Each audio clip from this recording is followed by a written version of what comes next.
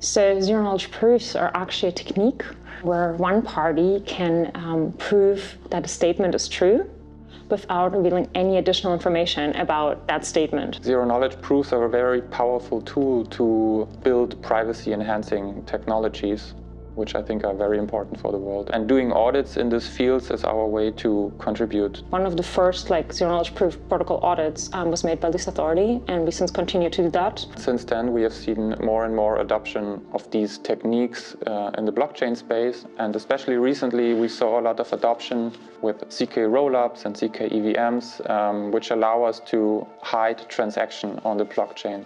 Zero-knowledge protocols were actually invented in the 80s.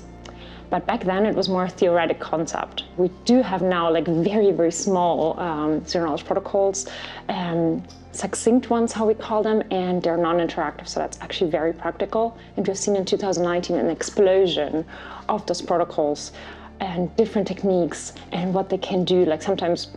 Sometimes you need a pre-computation phase, sometimes you don't, and things like that. So that's actually really nice. I care about zero-knowledge proofs because I think they combine two very interesting things. On the one hand, we have very heavy but super interesting mathematics.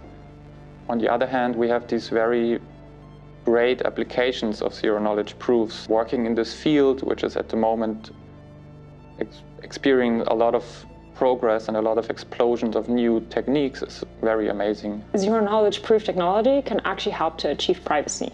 And at this authority, we think that privacy is a fundamental human right. And to achieve that privacy for everybody in practice, we need cryptographic protocols.